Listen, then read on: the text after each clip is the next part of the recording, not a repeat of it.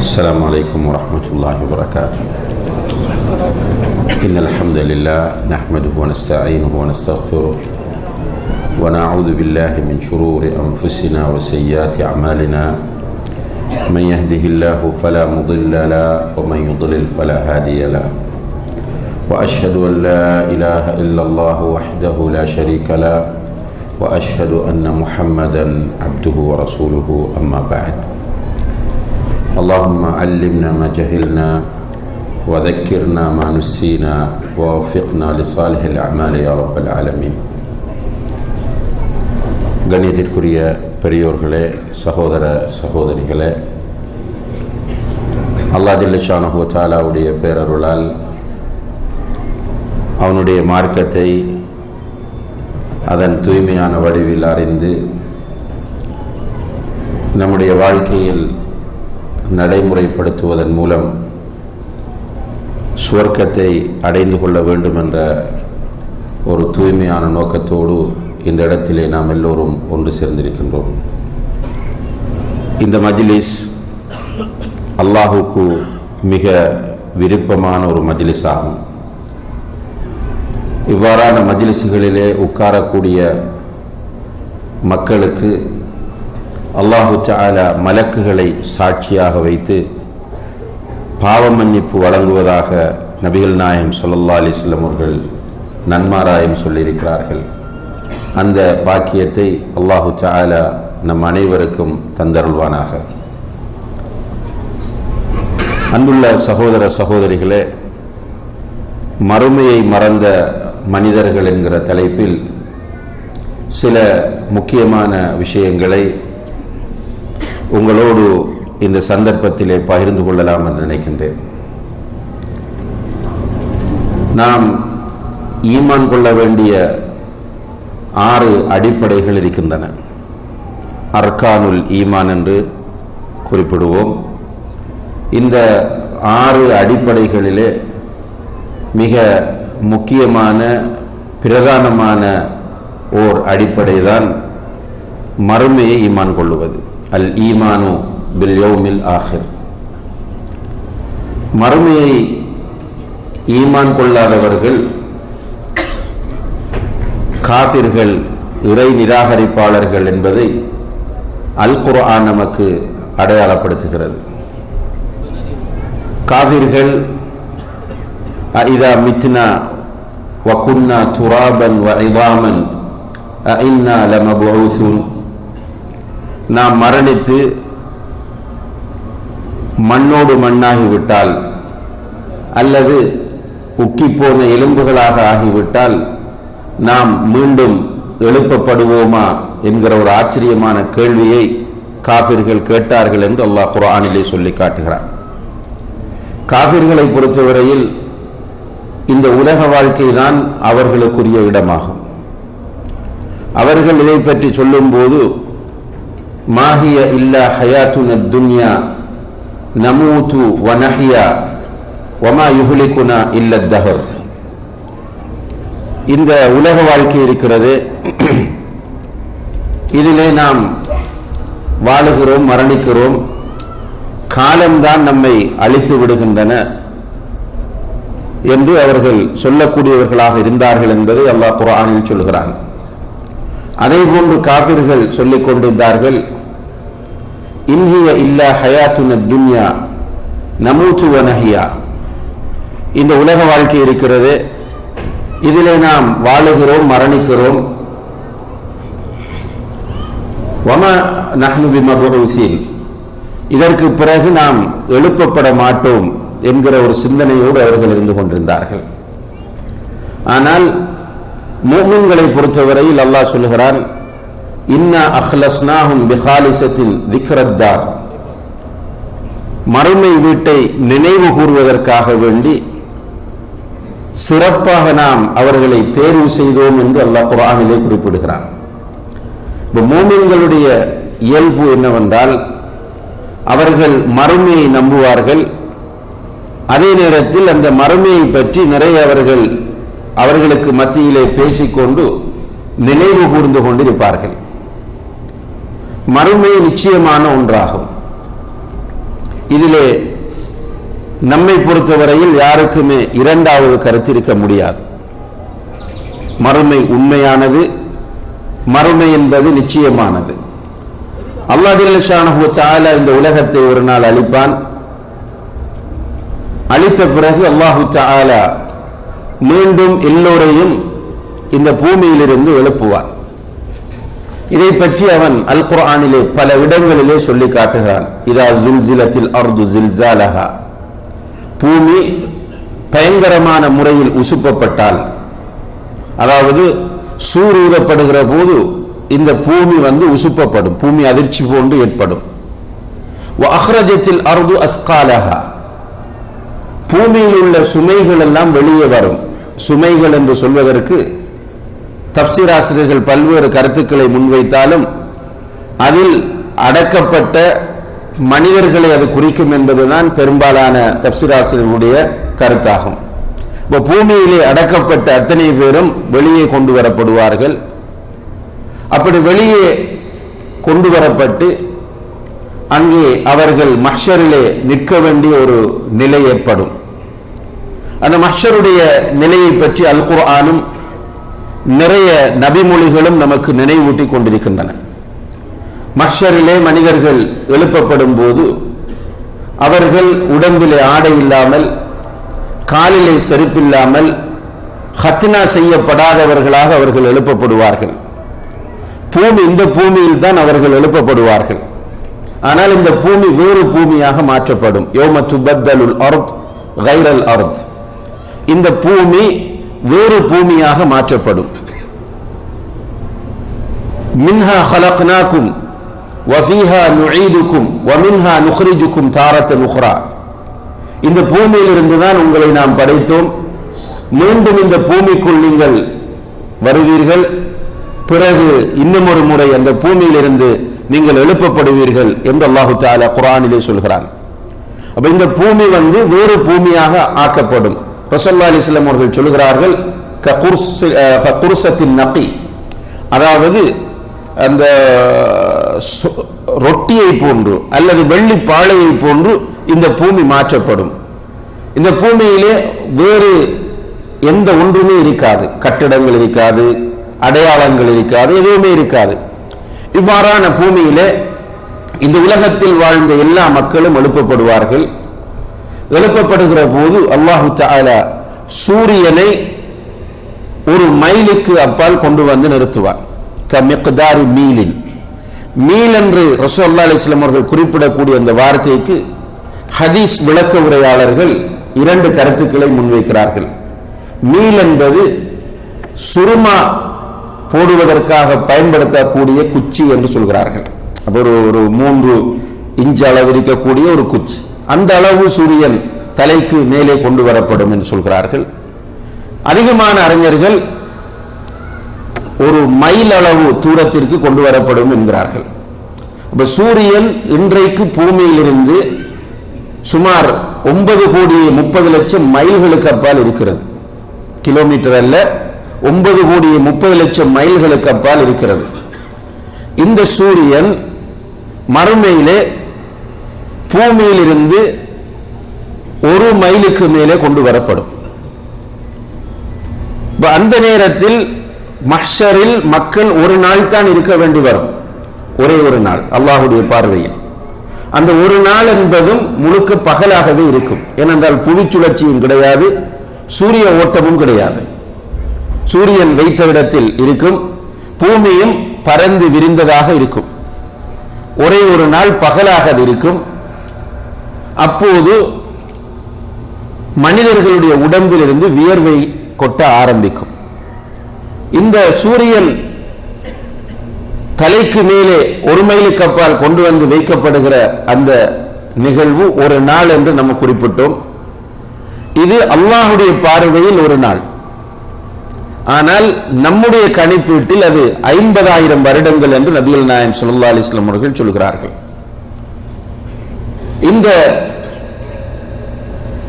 நிலையில் நிர்வாணமாக காலில் செருப்பில்லாமல் மக்கள் எல்லோரும் நிற்பார்கள். எல்லோருமே யா நஃப்சி என்று அவர்களை பற்றி மட்டுமே கவலைப்பட்டு கொண்டிருப்பார்கள். தங்களுடைய நிலைமைகளை அறிந்து கொள்வதற்காக வேண்டி அவர்கள் ஆசைப்பட்டு கொண்டிருப்பார்கள். இந்த நேரத்தில் என்ன செய்வது என்று தெரியாமல் தடுமாறக்கூடிய அந்த மக்கள் ஆதம் அலைஹிஸ்ஸலாம் அவர்களிடம் போய் தங்களுடைய நிலைமையை முறையிட்டு அல்லாஹ்விடம் பேசுமாறு சொல்வார்கள். ஆதம் அலைஹிஸ்ஸலாம் அவர்கள் மறுத்து விடுவார்கள். பிறகு ஆதம் அலைஹிஸ்ஸலாம் அவர்கள் நூஹ் அலைஹிஸ்ஸலாம் அவர்களிடம் போக சொல்லுவார்கள். நூஹ் அலைஹிஸ்ஸலாம் அவர்களிடம் மக்கள் வந்தால் நூஹ் அலைஹிஸ்ஸலாம் அவர்களும் நான் அதற்குரியவன் அல்ல, நீங்கள் இப்ராஹிமிடம் போங்கள் என்று அங்கே அனுப்பி விடுவார்கள். இப்ராஹிம் அலைஹிஸ்ஸலாம் அவர்களிடம் போனால் அவர்களும் எனக்கு முடியாது அல்லாஹ்விடம் பேச, நீங்கள் மூசாவிடம் போங்கள் என்று சொல்வார்கள். மக்கள் மூசா அலைஹிஸ்ஸலாம் அவர்களிடம் போக அவர்களும் மறுத்து விடுவார்கள். அவர்கள் ஈசா அலைஹிஸ்ஸலாம் அவர்களை காண்பிப்பார்கள். மக்கள் ஈசா அலைஹிஸ்ஸலாம் அவர்களிடம் போனால் அவர்கள் சொல்லுவார்கள் நான் அதற்குரியவன் அல்ல, முஹம்மதிடம் போய் பாருங்கள் என்று. மக்கள் எல்லோரும் முஹம்மது ஸல்லல்லாஹு அலைஹி வஸல்லம் அவர்களிடம் வரும்போது அல்லாஹ்வுடைய தூதர் ஸல்லல்லாஹு அலைஹி வஸல்லம் அவர்கள் சொல்லுவார்கள் அனலஹா அனலஹா, நான் தான் அதற்குரியவன், நான் தான் அதற்குரியவன் என்று சொல்வார்கள். ஆனால் சொல்லிவிட்டு அவர்கள் அல்லாஹ்வோடு பேச மாட்டார்கள். ஏனென்றால் அல்லாஹு தஆலா சொல்கிறான், அல்லாஹ்வோடு மறுமையில் பேசுவதாக இருந்தால் அல்லாஹ்வுடைய அனுமதி வேண்டும். அல்லாஹ்வுடைய அனுமதி இல்லாமல் யாருமே அல்லாஹ்வோடு பேச முடியாது. எனவே அல்லாஹ்வுடைய தூதர் ஸல்லல்லாஹு அலைஹி வஸல்லம் அவர்கள் அல்லாஹ்வுடைய அர்ஷுக்கு கீழே சுஜூதில் விழுவார்கள். அல்லாஹு தஆலா நபிகள் நாயகம் ஸல்லல்லாஹு அலைஹி வஸல்லம் அவர்களை பார்த்து சொல்லுவான், யா முஹம்மத் இர்ஃபா ரஅஸக் இஸ்அல் து'த வஷ்ஃபா துஷஃபா, முஹம்மதே உன்னுடைய தலையை சுஜூதில் இருந்து தூக்கும், நீ கேள் தரப்படும், நீ ஷஃபாத் செய், உன்னுடைய ஷஃபாத் பரிந்துரை ஏற்றுக்கொள்ளப்படும் என்று சொன்னதும் நபிகள் நாயகம் ஸல்லல்லாஹு அலைஹி வஸல்லம் அவர்கள் தன்னுடைய தலையை சுஜூதிலிருந்து எடுத்து அல்லாஹ்விடம் பேசுவார்கள். கேள்வி கணக்கை ஆரம்பிக்குமாறு சொல்லுவார்கள். அதற்கு பிறகு கேள்வி கணக்கு இடம்பெறும். அந்த கேள்வி கணக்கை மேற்கொள்வது அல்லாஹ் தான்.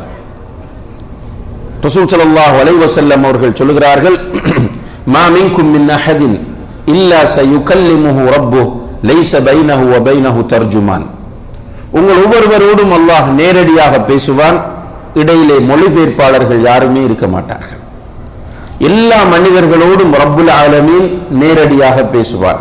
ஃபலனஸ்அலன்னல் லதீன உர்சில இலைஹிம் வலனஸ்அலன்னல் முர்சலீன், தூதர்கள் அனுப்பப்பட்ட அந்த மக்களை நாம் கேள்வி கேட்போம், நிச்சயமாக கேள்வி கேட்போம், தூதர்களிடமும் நாம் கேள்வி கேட்போம், விசாரணை நடத்துவோம் என்று அல்லாஹு தஆலா சொல்லி காட்டுகிறார். எனவே அல்லாஹு தஆலா நேரடியாக எல்லோரோடும் பேசுவான். பேசிய பிறகு அவர்களுக்குரிய தீர்ப்புகள் வழங்கப்படும். நல்லடியார்கள் சுவர்க்கத்திற்கு செல்லுவார்கள், பாவிகள் காஃபிர்கள் நரகத்திற்கு செல்லுவார்கள். சுவர்க்கத்தில் உள்ள இன்பங்களை எல்லாம் அல் குர்ஆனும் சுன்னாவும் நமக்கு சொல்லுகின்றன. ரசூல் ஸல்லல்லாஹு அலைஹி வஸல்லம் அவர்கள் ரத்தின சுருக்கமாக சொன்னார்கள், ஃபீஹா மா லா ஐனுன் ரஅத் வலா உதுனுன் சமிஅத் வலா ஹதர அலா கல்பி பஷர், அந்த சுவர்க்கத்தில் எந்த கண்ணுமே கண்டிருக்காத, எந்த ஒரு காதுமே கேட்டிருக்காத, எந்த ஒரு உள்ளமுமே கற்பனை பண்ணியிருக்காத இன்பங்கள் நிறைந்து போயிருக்கின்றன என்று சொல்லிவிட்டு சொன்னார்கள், நீங்கள் விரும்பினால் இந்த குர்ஆன் வசனத்தை ஓதிக்கொள்ளுங்கள். வலக்கும் ஃபீஹா மா தஷ்தஹி அன்ஃபுசுக்கும் வலக்கும் ஃபீஹா மா தத்தஊன், அந்த சுவர்க்கத்தில் உங்களுடைய மனம் ஆசைப்படுகிற அனைத்தும் கிடைக்கும். உங்களுடைய மனசு எவைகளெல்லாம் ஆசைப்படுகிறதோ அது அனைத்தும் உங்களுக்கு கிடைக்கும். நீங்கள் கேட்கிற அனைத்தும் அந்த சுவர்க்கத்தில் கிடைக்கும் என்கிற அந்த குர்ஆன் வசனத்தை ஓதி காண்பிக்கிறார்கள்.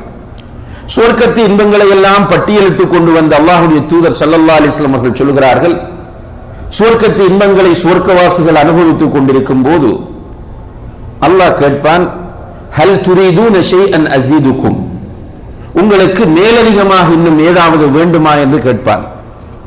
சுவர்க்கத்தில் உள்ள எல்லா இன்பங்களையும் அந்த மக்கள் அனுபவித்துக் கொண்டிருப்பார்கள்.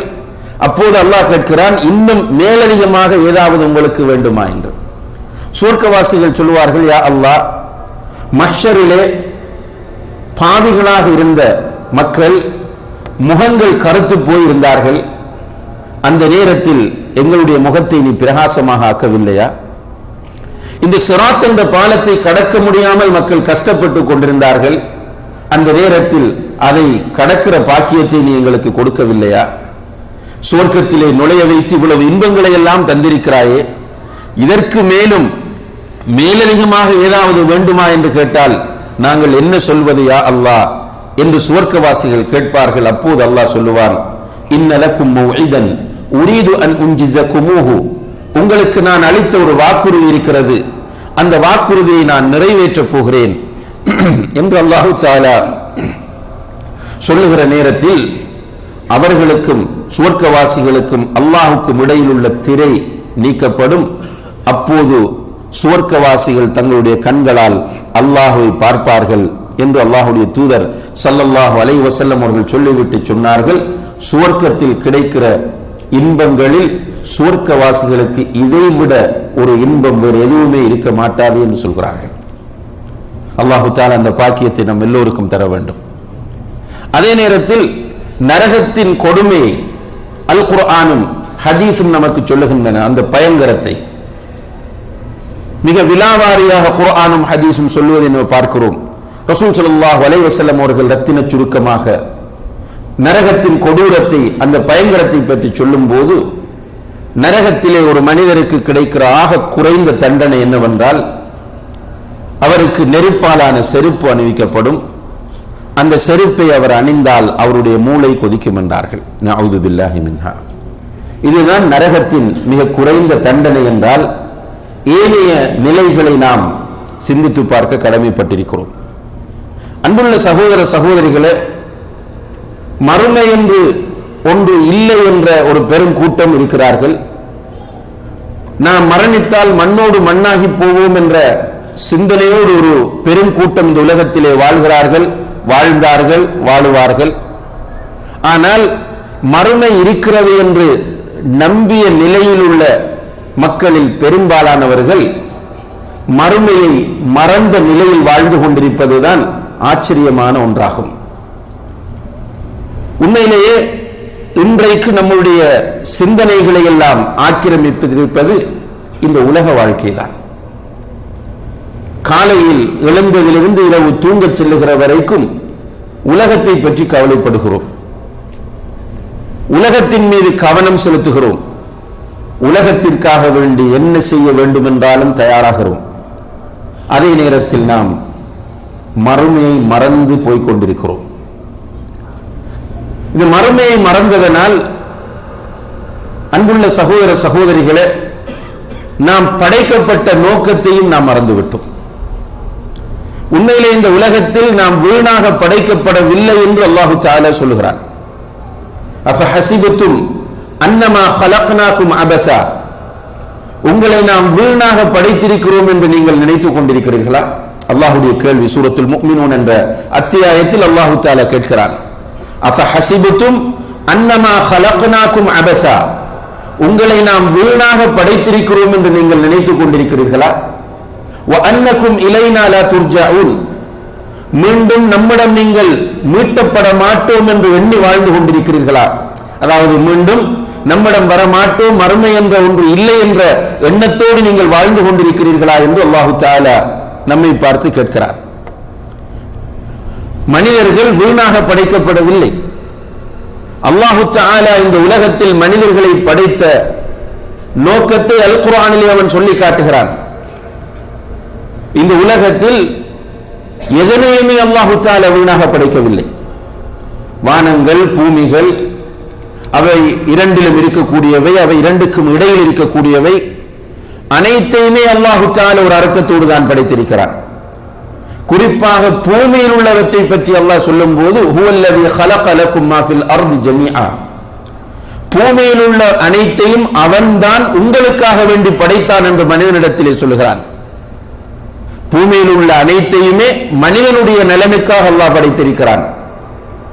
மனிதனை ஏன் படைத்தான் என்பதை அவன் சொல்லும் போது வமா ஹலக்துல் ஜின்ன வல் இன்ஸ இல்லா லியஅபுதூன், மனிதர்களையும் ஜின்களையும் என்னை இபாதத் செய்வதற்கே அன்றி நான் படைக்கவில்லை என்று சொல்கிறான். அன்புள்ள சகோதர சகோதரிகளே, என்னை இபாதத் செய்வதற்காக படைத்தேன் என்று சொல்லாமல் அந்த செய்தியை உறுதிப்படுத்துவதற்காக வேண்டியும் அந்த செய்தியினுடைய கனவியை நம்முடைய உள்ளங்களில் பதிய செய்வதற்காகவும் சொல்லுகிறான். மனிதர்களையும் ஜின்களையும் என்னை இபாதத் செய்வதற்கே அன்றி நான் படைக்கவில்லை. மனிதர்கள் படைக்கப்பட்ட 100% நோக்கமும் என்னவென்றால் ரப்புல் ஆலமீனுடைய அபதுகளாக, அவனுடைய அடிமைகளாக இந்த உலகத்தில் அவர்கள் வாழ்ந்து காட்ட வேண்டும் என்பது. அடிமைகளாக வாழ்வது என்று சொன்னால் அல்லாஹு தஆலா எப்படி வாழ வேண்டும் என்று விரும்புகிறானோ அந்த அடிப்படையில் நம்முடைய வாழ்க்கையை அமைத்துக் கொள்வது. எப்படி வாழக்கூடாது என்று விரும்புகிறானோ அந்த வாழ்க்கை முறையிலிருந்து நம்மை விடுவித்துக் கொள்வது. இதுதான் அல்லாஹு தஆலா இந்த உலகத்தில் நம்மை படைத்த நோக்கமாகும். உண்மையிலேயே இந்த நோக்கத்தை நாம் அடைகிறோமா இல்லையா என்பதை சோதித்து பார்ப்பதற்காக வேண்டி பல சோதனைகளையும் அல்லாஹு தஆலா இந்த உலகத்தில் ஏற்பாடு செய்திருக்கிறார்.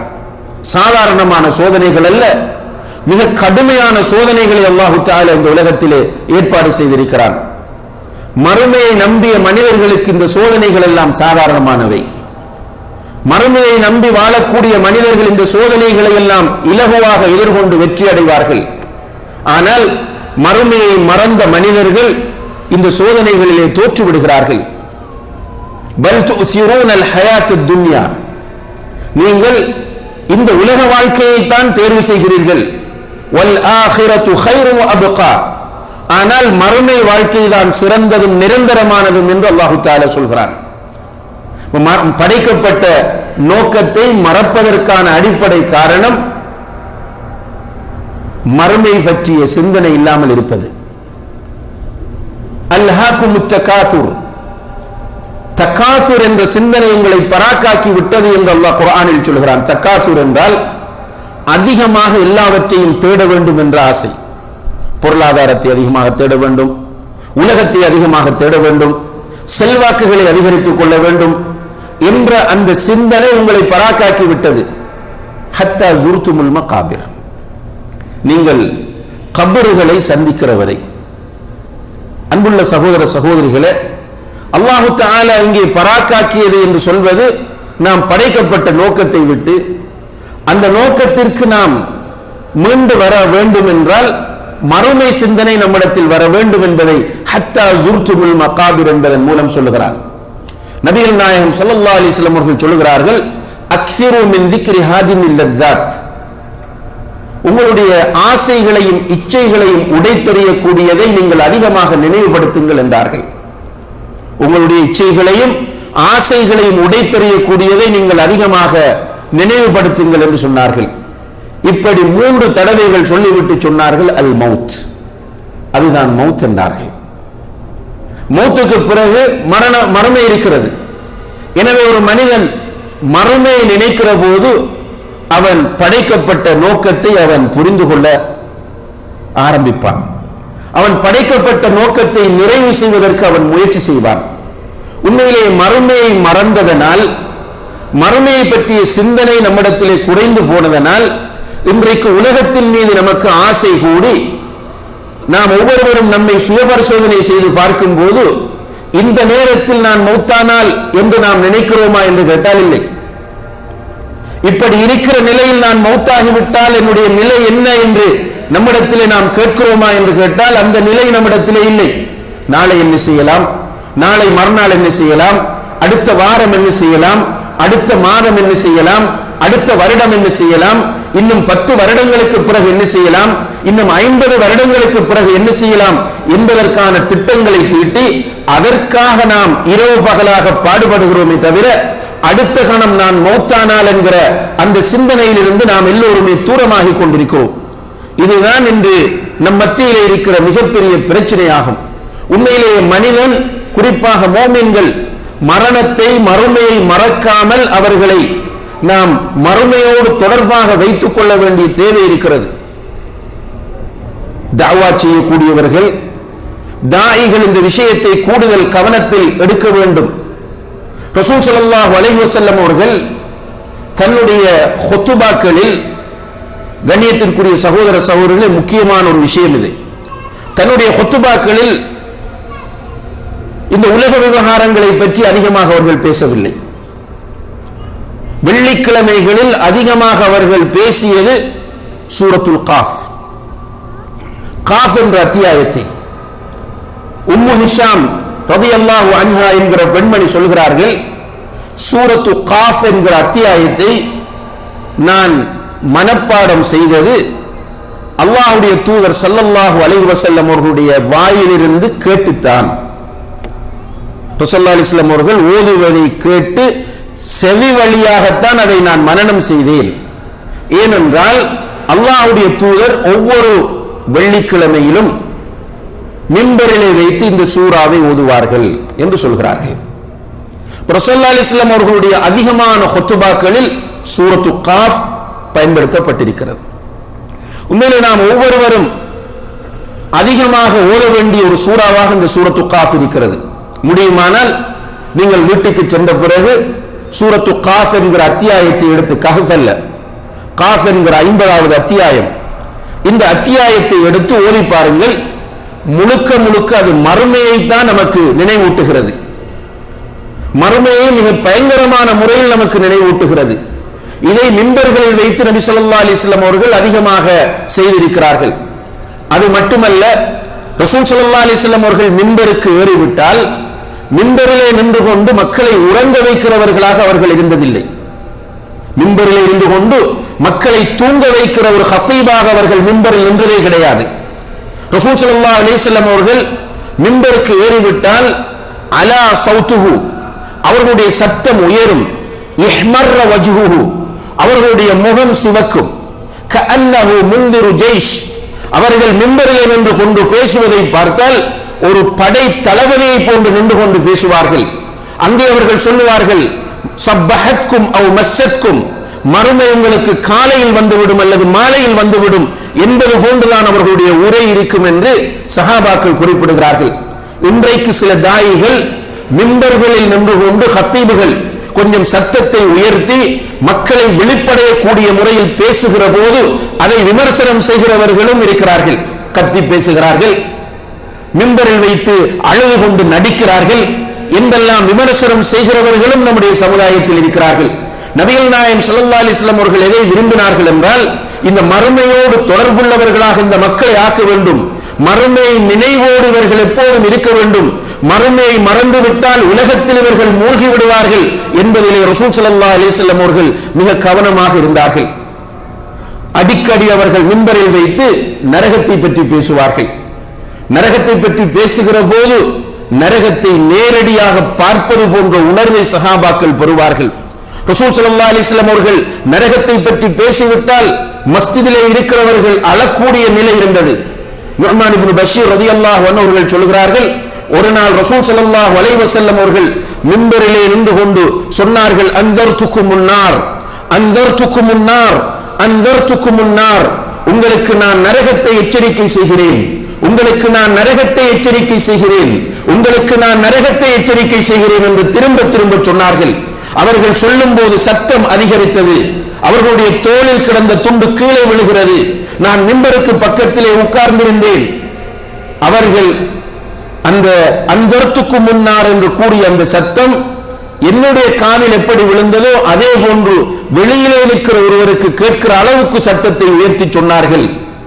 இதை அவர்கள் அந்தர்த்துக்கு முன்னார் என்று சொல்லி முடிக்க மஸ்ஜிதிலே இருந்த சஹாபாக்கள் எல்லோரும் தங்களுடைய கைகளுக்குள் முகங்களை மறைத்துக் கொண்டு தேம்பி தேம்பி அழுதார்கள் என்று நுஅமான் இப்னு பஷீர் ரலியல்லாஹு அன்ஹு அவர்கள் சொல்கிறார்கள். இன்றைக்கு அந்த நிலைகள் எல்லாம் மிம்பர்கள் இழந்து விட்டன. மிம்பர்களில் வந்தால் பெரும்பாலான மிம்பர்களை பார்த்தால் யாருக்காவது திட்டுவது, யாரையாவது விமர்சிப்பது, அல்லது அரசியல் பேசுவது, அல்லது விஞ்ஞானம் பேசுவது, அல்லது சைக்காலஜி பேசுவது என்கிற ஒரு இடமாக மிம்பர் மாறிவிட்டது. மிம்பரிலே வைத்து அதிகமாக அல்லாஹ்வுடைய தூதர் ஸல்லல்லாஹு அலைஹி வஸல்லம் அவர்கள் மறுமையை நினைவுபடுத்தினார்கள் என்றால் அது சுன்னா. இது மறுமையை அதிகமாக நினைவுபடுத்தும் போது மக்களும் மறுமைக்கு தங்களை தயார்படுத்திக் கொள்வார்கள். அது மட்டுமல்ல, சுன்னாவை பற்றி இன்று நிறைய நாம் பேசுகிறோம், சுன்னாவுக்காக நிறைய சர்ச்சைகளும் செய்கிறோம்.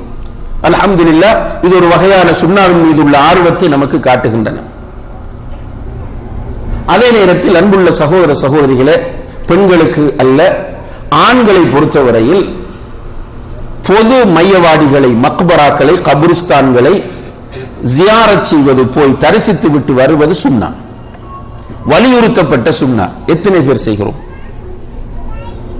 ரசூல் ஸல்லல்லாஹு அலைஹி வஸல்லம் அவர்கள் ஆரம்பத்தில் இதை தடை செய்திருந்தார்கள். மக்கள் சிறுக்கில் போய் விழுந்து விடுவார்கள் என்கிற ஒரு அச்சத்தினால் இஸ்லாத்தின் ஆரம்ப கட்டத்திலே பொது மையவாடிகளுக்கு, பொது கபிரிஸ்தான்களுக்கு மக்கள் போய் வருவதை அவர்கள் தடுத்திருந்தார்கள். பிறகு சொல்கிறார்கள், குந்து நஹைதுக்கும் அன் ஜியாரத்தில் குபூர் ஃபஸூருஹா. பொது கபிரிஸ்தான்களை சந்திப்பதை, ஜியாரத் செய்வதை நான் உங்களுக்கு தடை செய்திருந்தேன், இப்போது நீங்கள் அதற்கு போங்கள், ஜியாரத் செய்யுங்கள். ஃபஇன்னஹா துதக்கிருக்குமுல் ஆஹிரா. அப்படி நீங்கள் பொது மையவாடிகளுக்கு, கபிரிஸ்தான்களுக்கு போய் வருவது உங்களுக்கு மறுமையை நினைவூட்டும் என்று சொன்னார்கள்.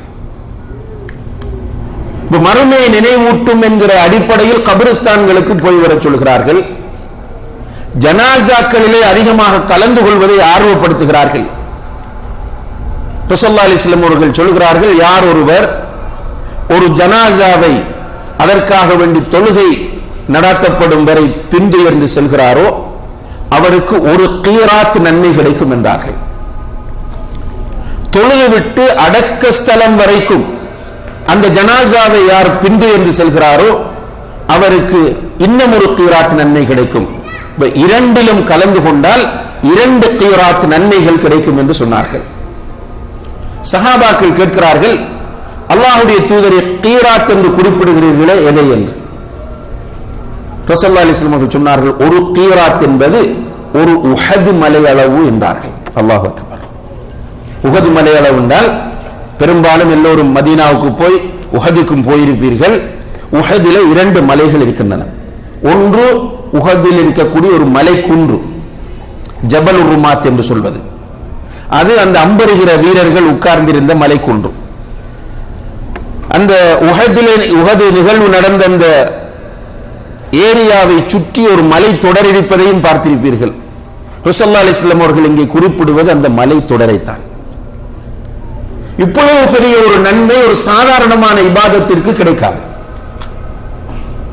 2 உஹது மலை அளவு நன்மை என்று சொன்னால் மிகப்பெரிய நன்மை. இது எந்த கஷ்டமும் இல்லை, செலவு கிடையாது, தியாகம் கிடையாது, கஷ்டப்பட வேண்டிய அவசியம் கிடையாது, சிம்பிளாக போய் வரக்கூடியது. ஆனால் இவ்வளவு பெரிய நன்மை அந்த இபாதத்திற்கு சொல்லப்பட்டிருக்கிறது என்றால் அந்த இபாதத் அவ்வளவு முக்கியமானது என்பதை அது நமக்கு உணர்த்துகிறது. மையத்தை சுமந்து செல்லும் போது நம்முடைய சமுதாயத்தில் சில ஊர்களிலே சில துஆக்கள், திக்ருகள், கலிமாக்களை ஓதிக்கொண்டு வருவார்கள். இது ஒரு பெரிய சர்ச்சை. உண்மையிலேயே ஜனாசாக்களை பின்துயரும் போது இந்த கலிமாக்களையும் ஷஹாதாக்களையும் ஓதிக்கொண்டு செல்வது என்பது பித்அத். அப்ப என்ன செய்ய வேண்டும்? ஜனாசாக்களுக்கு பின்னால் மௌனமாக செல்ல வேண்டும்.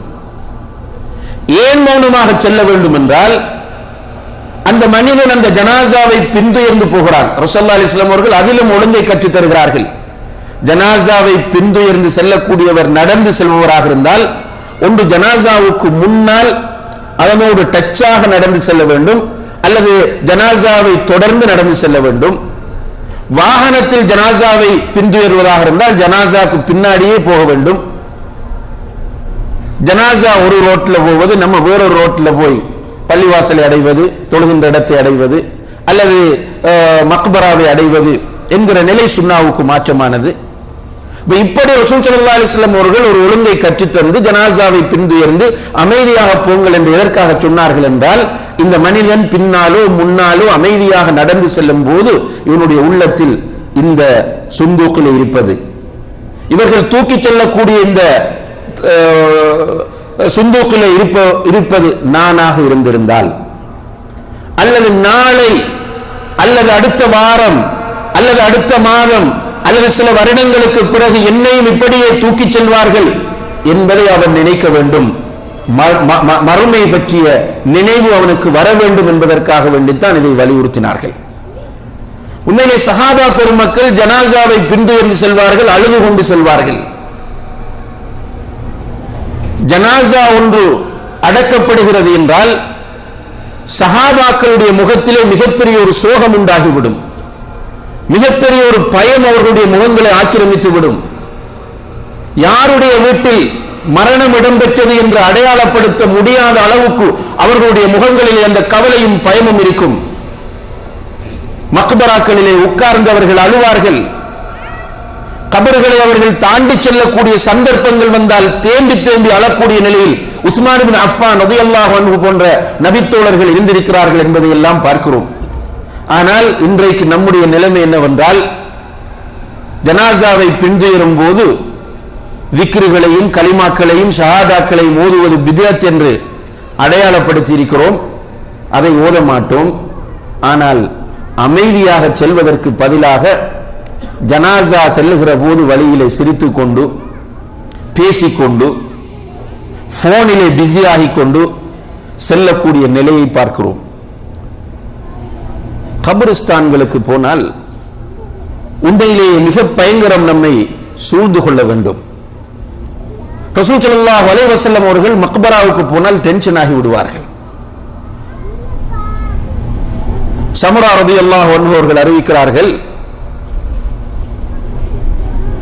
ரசூல் ஸல்லல்லாஹு அலைஹி வஸல்லம் அவர்கள் ஒரு நாள் ஒரு அன்சாரி தோழருடைய ஜனாசாவில் எழுத பரா இப்னு ஆசிப் நினைக்கிறேன், ரசூலுல்லாஹி அலைஹி வஸல்லம் அவர்கள் ஒரு ஜனாசா அன்சாரி தோழருடைய ஜனாசாவை அடக்கம் செய்வதற்காக வேண்டி போகிறார்கள். நாங்களும் அவர்களோடு சேர்ந்து போனோம். ஜனாசா கொண்டு போய் வைக்கப்பட்ட பிறகுதான் அங்கே கபர் தோண்டுவார்கள். அந்த காலத்தில் இருந்த முறை அது. ஜனாசா வைக்கப்பட்டிருக்கிறது, கபர் தோண்டப்பட்டுக் கொண்டிருக்கிறது. ரசூல் ஸல்லல்லாஹு அலைஹி வஸல்லம் அவர்கள் உட்கார்ந்திருக்கிறார்கள். அவர்களுடைய கையிலே ஒரு சின்ன குச்சி இருக்கிறது.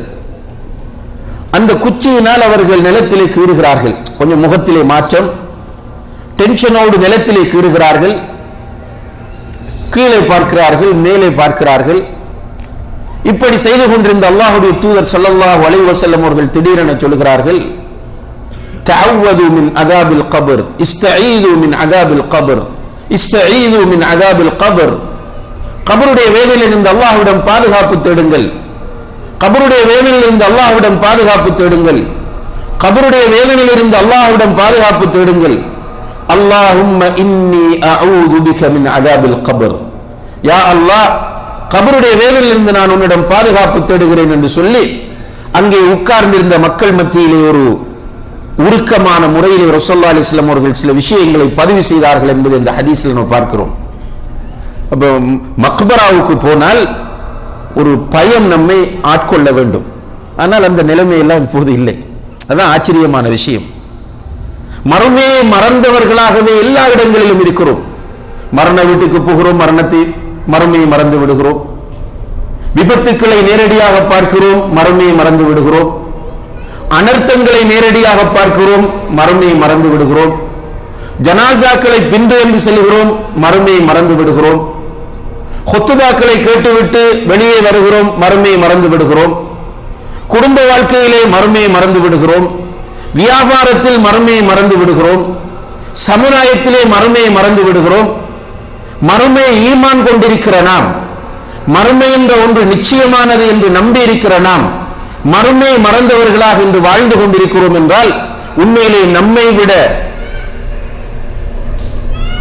அறிவிலிகள் அல்லது துர்ப்பாக்கியசாலிகள் வேறு யாருமே இருக்க முடியாது. ஒரு பலவீனமான ஹதீஸ், ஆனால் கருத்து சரியானது. ரசூல் ஸல்லல்லாஹு அலைஹி வஸல்லம் அவர்கள் சொன்னார்கள், அல் கைஸ், ஒரு புத்திசாலி யார் என்று கேட்டால், இந்த உலகத்திலே வாழ்பவர்களில் புத்திசாலி யார் என்று கேட்டால், மன் தான நஃப்ஸஹு வ அமில லிமா பஅதல் மௌத், தன்னிடத்திலே சுய பரிசோதனை செய்து தன்னை பற்றி அவன் அடிக்கடி தன்னிடமே கேள்வி கேட்டுக் கொள்வான்.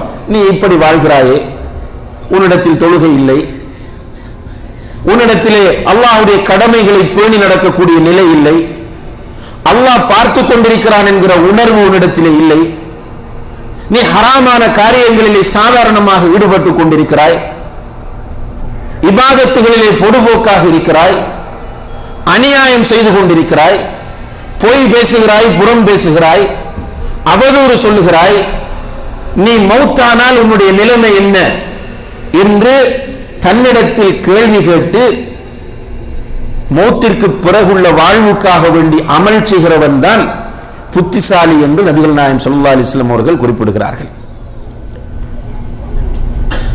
உண்மையிலே நாம் மறுமையை ஈமான் கொண்டு விட்டு அதை மறந்து வாழ்ந்தால் நம்மை விட நஷ்டவாளிகள் வேறு யாரும் இருக்க மாட்டார்கள். இன்றைக்கு கடமையான வணக்கங்களிலே பொடுபோக்காக இருக்கிறோம். கடமையான வணக்கங்கள் என்று சொல்லும் போது ஐங்கால தொழுகை, ரமலான் மாதம் நோன்பு நோற்பது, ஜக்காத்தை உரிய முறையில் வருடம் பூர்த்தியாகும் போது கணக்கு பார்த்து கொடுப்பது, வசதி கிடைத்தால் ஹஜ்ஜுக்கு போய் வருவது, பெற்றோரை கவனிப்பது, மனைவிமாருக்கு கொடுக்க வேண்டிய அல்லது அவர்களுக்கு செய்ய வேண்டிய கடமைகளை செய்வது, பிள்ளைகளுக்கு செய்ய வேண்டிய கடமைகளை செய்வது, அண்டை வீட்டாருக்கு செய்ய வேண்டிய கடமைகளை செய்வது, இப்படி நம்மீது அல்லாஹ்வும் அல்லாஹ்வுடைய தூதரும் விதியாக்கி இருக்கக்கூடிய கடமையாக்கி இருக்கக்கூடிய வணக்கங்களில் பொடுபோக்கு நம்மிடத்திலே காணப்படுகிறது என்றால் இது மறுமையை மறந்ததன் அடையாளம் என்பதை நாம் மறந்துவிடக் கூடாது. மறுமையிலே அல்லாஹ் தஆலா நம்மோடு பேசுகிற போது முதலாவது கேட்கப் போகிற கேள்வி தொழுதாயா என்கிற கேள்வி. தொழுதாயா என்று சொன்னால் வெள்ளிக்கிழமை தொழுதாயா, பெருநாள் தொழுதாயா என்கிற கேள்வி அல்ல. 5 நேர தொழுகை நேரம் குறிக்கப்பட்ட கடமையாகும். அந்த நேரம் குறிக்கப்பட்ட அந்த கடமையை உரிய நேரத்தில் நிறைவேற்றுவது, அதுவும் அதான் சத்தம் கேட்கக்கூடிய அளவுக்கு தூரத்தில் ஒருவர் இருப்பாராக இருந்தால் அவர் பள்ளிவாசலுக்கு போய் அந்த தொழுகை ஆணாக இருந்தால் நிறைவேற்றுவது, ஜமாத்தோடு தொழுவது. அப்ப தொழுதாயா என்று அல்லாஹ் கேட்பது இவை அனைத்தையும் உள்ளடக்கியது. இன்றைக்கு தொழுகையிலே நம்மிடத்திலே பொடுபோக்கு இருக்கிறது என்றால் அது மறுமையை மறந்ததன் அடையாளமாகும். மஹ்ஷரிலே வைத்து கண்ணியத்திற்குரிய சகோதர சகோதரிகளே, ஒரு பாவத்திற்காக தண்டனை கொடுக்கப்படுமாக இருந்தால், மஹ்ஷரில் வைத்து தண்டனை கொடுக்கப்படுமாக இருந்தால் அது ஜக்காத்து கொடுக்காதவர்களுக்கு கொடுக்கப்படக்கூடிய தண்டனை தான். மஹ்ஷரிலே வைத்து ஜக்காத்து கொடுக்காதவர்களுக்கு பலவிதமான தண்டனைகள் வழங்கப்படும் என்பதை குர்ஆனும் ஹதீஸும் நமக்கு சொல்லுகின்றன. இப்படி இருக்க நான் தேடிய பணம், நான் சம்பாதித்த சொத்து, இதிலே ஜக்காத்து கொடுத்து விட்டேனாக இருந்தால் எல்லாம் குறைந்துவிடும் என்று நினைத்து ஜக்காத்து கொடுக்காமல் ஒருவன் இருக்கிறான் என்று சொன்னால் நிச்சயமாக அவன் மறுமையை மறந்திருக்கிறான்.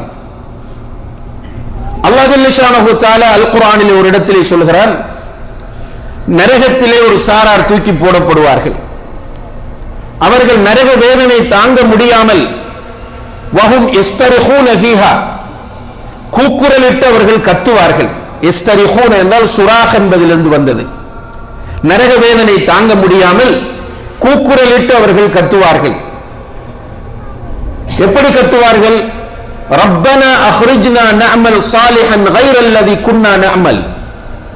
யா அல்லாஹ், எங்களுடைய இரட்சகனே, இந்த நரகத்திலிருந்து எங்களை வெளியேற்றி விடு, இந்த நரக வேதனை எங்களால் தாங்க முடியாமல் இருக்கிறது என்று கூக்குரலிட்டு கத்தி அவர்கள் சொல்லுகிறார்கள்.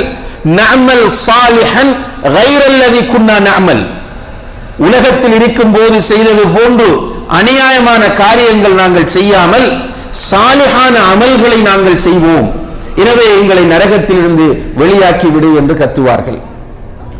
அன்புள்ள சகோதர சகோதரிகளே, சஹாபா பெருமக்கள் சாலிஹான அமல்கள் செய்வதிலே போட்டி போட்டார்கள். அவர்களிடத்தில் அதிலே பொறாமை இருந்தது. ஏழை சஹாபாக்கள் அல்லாஹ்வுடைய தூதரிடம் வந்து நிற்கிறார்கள். அல்லாஹ்வுடைய தூதரே, ذهب أهل الدثور بالأجور, செல்வந்தர்கள் நன்மைகளை எல்லாம் கொள்ளையடித்துக் கொண்டு போகிறார்கள். யுஸல்லூன கமா நுஸல்லி, நாங்கள் தொழுவது போன்றே அவர்களும் தொழுகிறார்கள். வயசூமூன கமா நஸூம், நாங்கள் நோன்பு நோட்பது போன்று அவர்களும் நோன்பு நோட்கிறார்கள். ஆனால் வயத்தஸத்தகூன பிஃபுதூலி அம்வாலிஹிம், அவர்களிடத்தில் நிறைய பணம் இருக்கிறது, அந்த பணத்தில் மேலதிகமாக உள்ளதை வைத்து அவர்கள் தர்மம் செய்து எங்களை விட அவர்கள் நன்மைகளை கொள்ளையடித்து செல்கிறார்கள். இப்படி நன்மைகளை கொள்ளையடிப்பதற்கு எங்களுக்கும் ஏதாவது ஒரு ரூட்டை சொல்லித்தாருங்கள் என்று கேட்கிறார்கள். பெண்கள் வந்து கேட்கிறார்கள், யா ரசூலல்லாஹ், ஆண்களுக்கு நீங்கள் எந்த நேரமும் கற்றுக் கொடுக்கிறீர்கள், அவர்களுக்கு நிறைய வகுப்புகள் எடுக்கிறீர்கள், பயான்கள் பண்ணுகிறீர்கள், எங்களுக்கு வகுப்புகள் நீங்கள் எடுப்பதில்லை, எங்களுக்கும் ஒரு நாளை ஒதுக்கி தந்து நீங்கள் கற்றுத்தர வேண்டும் என்று கேட்கிறார்கள்.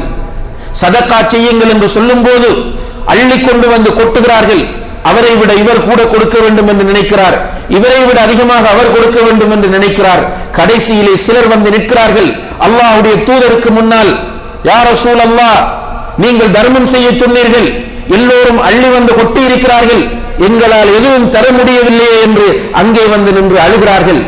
இவைகளெல்லாம் அவர்கள் மறுமை நினைவோடு இருந்ததற்கான அடையாளங்களாகும். ஆனால் இன்றைக்கு உலக விஷயங்களிலே நம்மிடத்திலே போட்டி இருக்கிறது. அவர் ஒரு வாகனம் வாங்கினால் அதை விட சிறந்த வாகனம் நான் வாங்க வேண்டும், அவர் ஒரு வீடு கட்டினால் அதை விட பெரிய வீடு நான் கட்ட வேண்டும், அவரை விட என்னுடைய மகன் உயர்ந்த கல்வியை பெற வேண்டும் என்று உலக விஷயத்தில் போட்டி போடுகிறோம்.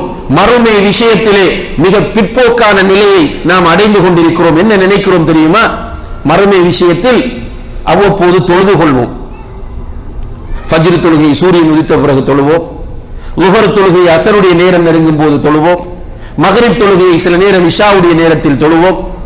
சில நேரங்களில் சில தொழுகைகள் மிஸ் ஆகி போகும். நமக்கு நாமே சொல்லிக் கொள்ளக்கூடிய ஆறுதல் என்ன தெரியுமா? எத்தனையோ பேர் தொழாமல் இருக்கிறார்கள், நான் இப்படியாவது தொழுது கொள்கிறேனே என்று நமக்கு நாம் ஆறுதல் சொல்லிக் கொண்டு போய்கொண்டிருக்கிறோம். இதுதான் நம்முடைய நிலை. ஆனால் அந்த சஹாபாக்கள், சலஃபு சாலிஹீன்கள், சுன்னத்தான தொழுகை மிஸ் ஆனால் கை செய்யப்பட்டார்கள். சுன்னத்தான தொழுகை மிஸ் ஆகி விட்டது என்பதற்காக கை செய்யப்பட்டார்கள். சுன்னத்தான சதகா செய்ய முடியவில்லை என்பதற்காக அழுதார்கள். சுன்னத்தான திக்ருகள் விடுபட்டதற்காக அல்லாஹ்வுடைய தூதரிடம் போய் அதற்கு தீர்வு கேட்டார்கள். உண்மையிலேயே மறுமையை மறந்த நிலையில் நாம் இருப்பது என்பது மிகவும் ஆபத்தான ஒன்றாகும். மறுமையை நம்மிடத்திலே அதிகரித்துக் கொள்வதற்காக வேண்டி நான் ஆரம்பத்திலே குறிப்பிட்டது போல, அன்புள்ள சகோதர சகோதரிகளே, ஹத்தீபுகளே, தாயிகளே, அதிகமாக ஹுத்பாக்களில் இந்த தலைப்புகள் உள்வாங்கப்பட வேண்டும். சுவர்க்கத்தை பற்றி அதிகமாக பேசப்பட வேண்டும். நரகத்தை பற்றிய தலைப்புகள் அடிக்கடி கொடுக்கப்பட வேண்டும். ஒரே இந்த தலைப்பா என்று பொதுமக்கள் கோபித்துக் கொள்ளக்கூடாது, சலித்துக் கொள்ளக்கூடாது. அந்த தலைப்புகளை நேசிக்க வேண்டும். அதே போன்று மக்காவில் அருளப்பட்ட சூறாக்கள் இருக்கின்றன. அந்த சூறாக்களை அதிகமாக ஓத வேண்டும். அதனுடைய தர்ஜமாக்களை முடியுமானவரை படிக்க வேண்டும். குறிப்பாக சூரத்து காஃப் அடிக்கடி மிம்பர்களில் நினைவுபடுத்தப்பட வேண்டும். அல்லது நாமாவது நம்முடைய வீடுகளில் குடும்பத்தோடு உட்கார்ந்து அதனுடைய தர்ஜமாவை படிக்க வேண்டும். சூரத்து காஃப் கண்டிப்பாக வாசிக்கப்பட வேண்டிய ஒரு சூரா. அதே போன்று முடியுமானவரை மக்பராக்களை, பொது கபிரிஸ்தான்களை, பொது மையவாடிகளை ஜியாரத் செய்யக்கூடிய தன்மை நம்மிடம் வர வேண்டும். அதே போல நம்மிடத்திலே, நமக்கு மத்தியிலே மறுமையை நினைவு கூறுவதற்கான அமர்வுகள் உண்டாக்கப்பட வேண்டும். சஹாபாக்கள் எப்படி இருந்தார்கள் என்றால், ஒருவர் மற்றவரை காணும் போது தஆல் இஜ்லிஸ் நுமின் ஸஆ என்று அழைப்பார்கள். வாருங்கள் உட்கார்ந்து ஒரு மணி நேரம் ஈமான் கொள்ளுவோம் என்று. வாருங்கள் உட்கார்ந்து ஒரு மணி நேரம் ஈமான் கொள்வோம். அப்படியான நண்பர்கள் வட்டத்தை நாம் உருவாக்க வேண்டும். நம்முடைய வீட்டு சூழலை அப்படி உருவாக்க வேண்டும். குடும்பத்தோடு சில நேரங்களில் உட்கார்ந்து மறுமையை நினைவு கூற வேண்டும். எந்த நேரமும் நம்முடைய உள்ளத்தை மரணிக்க செய்யக்கூடிய விஷயங்களை பேசிக் கொண்டிருப்பதை நாம் விட்டுவிட வேண்டும். இந்த சஹாபாக்களுடைய நடைமுறையிலே அவர்கள் ஓரிடத்தில் ஒன்று சேர்ந்தால் சூரத்துல் அஸ்ரை ஓதாமல் கலைந்து செல்ல மாட்டார்கள் என்பதை பார்க்கிறோம். அப்படின்னு என்ன மீனிங்? உட்கார்றது, நம்ம எல்லோரும் சேர்ந்து சூரத்துல் ஃபாத்திஹாவை ஓதுவோம் என்று ஓதுவதா என்றால் இல்லை. அல்லது சூரத்துல் அஸ்ரை ஓதுவோமா என்று கேட்டால் அப்படியும் இல்லை. அதாவது சூரத்துல் அஸ்ர் சொல்லக்கூடிய கருத்துக்களை நம் மத்தியிலே படிப்பது. ஹதீஸ்களை பார்க்கிற போது உண்மையான நண்பர்களை அடையாளப்படுத்துகிற நேரத்தில் அவர்களை பார்க்கிற போது அல்லாஹ்வுடைய நினைவு நமக்கு வரும் என்று நபி ஸல்லல்லாஹு அலைஹி வஸல்லம் அவர்கள் சொல்கிறார்கள். அப்படியான நண்பர்களோடு நெருக்கமான தொடர்புகளை ஏற்படுத்திக் கொள்வது மறுமை நினைவோடு நாம் இருப்பதற்கு நமக்கு நிச்சயமாக உதவி செய்யும் என்பதை நாம் நினைவிலே கொள்ள வேண்டும். எனவே அன்புள்ள சகோதர சகோதரிகளே, நாம் எல்லோருமே இந்த உலகத்தில் தற்காலிகமாக வாழக்கூடியவர்கள், மரணம் நிச்சயமானது என்பதை ஈமான் கொண்டவர்கள், இந்த உலகம் அழியக்கூடியது என்பதையும் ஈமான் கொண்டவர்கள், மரணத்திற்கு பிறகு ஒரு வாழ்க்கை இருக்கிறது என்பதையும் ஈமான் கொண்டவர்கள், உலகம் அழிந்த பிறகு ஒரு வாழ்வு இருக்கிறது என்பதையும் ஈமான் கொண்டவர்கள். எனவே இந்த உலக வாழ்க்கை என்பது தற்காலிகமானது என்பதை ஈமான் கொண்ட நாம் உண்மையான வாழ்க்கை மறுமை வாழ்க்கைதான் என்பதிலே தெளிவோடும் உறுதியோடும் இருந்து கொள்ள வேண்டும். அங்கே போய் நின்று கை செய்தப்படுவதிலே எந்த விதமான அர்த்தமும் இருக்காது. சூரத்துல் ஃபஜ்ரின் இறுதி பகுதியிலே அல்லாஹ் தஆலா சொல்லி காட்டுகிறான், வஜாஅ ரப்புக வல் மலக்கு ஸஃபன் ஸஃபா, மலக்குகள் அணி அணியாக நிற்பார்கள், அல்லாஹ் வருவான். மலக்குகள் அணி அணியாக நிற்பார்கள், அல்லாஹ் வருவான். அல்லாஹ் வந்த பிறகு நம்ம ஏற்கனவே குறிப்பிட்ட அந்த ஹதீஸின் அடிப்படையில் அல்லாஹ் தஆலா கேள்வி கணக்கை ஆரம்பிப்பான். அல்லாஹ் தஆலா ஒருவராக கேள்வி கேட்கும் போது அவர்கள் நல்லவர்களாக மறுமை நினைவோடு வாழ்ந்தவர்களாக இருந்தால் கேட்கிற கேள்விகளுக்கெல்லாம் பதில் சொல்லுவார்கள். மறுமையை மறந்தவர்களாக மறுமையை மறுத்தவர்களாக இருந்தால் அவர்களுடைய தலைகள் கீழே தொங்கிக் கொண்டிருக்கும். நிமிர்ந்து பார்க்க அவர்களுடைய குற்ற உணர்வு விடாது. அல்லாஹ் தஆலா கேள்வி கேட்டுக்கொண்டே இருப்பான். ஒவ்வொன்றாக கேட்பான். உன்னுடைய ஆயுளை எப்படி கழித்தாய்? உன்னுடைய இளமை பருவத்தை எப்படி நீ செலவிட்டாய்? உன்னுடைய பொருளாதாரம் உனக்கு எப்படி வந்தது? நீ எப்படி அதை செலவு செய்தாய்? உன்னிடமிருந்த அறிவை கொண்டு நீ என்ன செய்தாய் என்றெல்லாம் கேள்வி கேட்கும் போது பதில் இல்லாத இந்த மனிதன் வலது பக்கம் பார்ப்பான். வலது பக்கம் அவன் செய்த அனைத்தும் கொண்டு வரப்படும். அதை பார்த்து அதிர்ச்சி அடைந்து இடது பக்கம் பார்ப்பான். இடது பக்கம் அவன் தேடியவை அனைத்தும் இருக்கும். இப்போது நிமிர்ந்து பார்ப்பான். மாயரா தில்கா வஜ்ஹிஹி இல்லன்னார், அவன் நிமிர்ந்து முன்னால் பார்க்கிற போது நரகத்தை தவிர வேறு எதனையும் பார்க்க மாட்டான். வஜாஅ ரப்புக வல் மலக்கு ஸஃபன் ஸஃபா வஜீஅ யௌமஇதின் பிஜஹன்னம், அந்த நாளில் நரகம் இழுத்து கொண்டு வரப்படும். ரசூல் ஸல்லல்லாஹு அலைஹி வஸல்லம் அவர்கள் சொல்கிறார்கள், நரகத்திற்கு 70,000 மூக்கணாங்கயிறுகள் இருக்கின்றன. 70,000 மூக்கணாங்கயிறுகள். ஒவ்வொரு கயிற்றிலும் 70,000 மலக்குகள் நின்று அந்த நரகத்தை இழுத்து வருவார்கள். இதை இந்த மனிதன் தன்னுடைய 2 கண்களாலும் பார்க்கும் போது அந்த நேரத்தில் கை செய்தப்படுவானாம், யா லைதனி கத்தம்து லிஹயாதி. சூரத்துல் ஃபஜ்ரின் இறுதியிலே அல்லாஹ் சொல்கிறான், எனக்கு ஏற்பட்ட கை சேதமே, என்னுடைய இந்த வாழ்க்கைக்காக நான் முற்படுத்தி இருக்க கூடாதா என்று கை செய்தப்படுவான். அதாவது உலகத்தில் இருக்கிற போது இந்த என்னுடைய உண்மையான வாழ்க்கைக்காக வேண்டி நான் ஏதாவது தேடி முற்படுத்தி இருக்க கூடாதா என்று நரகத்தை தன்னுடைய கண்களால் பார்க்கிற போது கை செய்தப்படுவான். அல்லாஹ் கேட்கிறான், ஃபஅன்னா லஹு ذிக்ரா, நரகத்தை கண்ணால் பார்க்கும் போது ஞானம் வந்து படிப்பினை பெற்று அந்த ஞானத்திலும் படிப்பினையிலும் என்ன பிரயோசனம் இருக்கிறது என்று அல்லாஹ் தஆலா கேட்கிறான். அல்லாஹ் அந்த நிலையிலிருந்து நம் அனைவரையும் பாதுகாக்க வேண்டும். எனவே அல்லாஹ் தஆலா நம்முடைய உறவினர்கள், நண்பர்கள், நம்மோடு ஒன்றாக இருந்தவர்கள் பலரை மரணிக்க செய்திருக்கிற நேரத்தில் இதுவரைக்கும் நம்முடைய உயிரை அல்லாஹ் தஆலா போட்டு வைத்திருக்கிறான் என்றால், இன்னும் துனியாவிலே மூழ்கி உலகத்திலே மூழ்கி உலகத்தை அனுபவிப்பதற்காக வேண்டி அல்லாஹ் தஆலா நம்முடைய ஆயுளை நீடிக்கவில்லை. நம்முடைய நிலையை உணர்ந்து தௌபா செய்து பாவ மன்னிப்பு கேட்டு அல்லாஹ்விடத்தில் மீண்டு நம்முடைய வாழ்க்கையை சீர் செய்து கொள்ள வேண்டும் என்பதற்கான அவகாசமாகத்தான் இதை அல்லாஹ் தந்திருக்கிறான். இந்த உண்மையை நாம் ஒவ்வொருவரும் புரிந்து கொண்டு அல்லாஹ்விடத்தில் துஆ செய்வோம், அல்லாஹ்விடத்தில் தௌபா செய்வோம், அவனிடத்திலே மீண்டு வருவோம். நாம் எந்த நோக்கத்திற்காக படைக்கப்பட்டோமோ அந்த நோக்கத்தை இந்த உலகத்தில் அடைந்து கொள்வதற்கு பாடுபடுவோம். எல்லாம் வல்ல அல்லாஹ் ஜல்ல ஷானஹு தஆலா அதற்கு நம் எல்லோருக்கும் தௌஃபீக் செய்வானாக. வ ஆகிரு தஅவானா அனில் ஹம்துலில்லாஹி ரப்பில் ஆலமீன். வஸ்ஸலாமு அலைக்கும் வ ரஹ்மத்துல்லாஹி வ பரகாத்துஹு.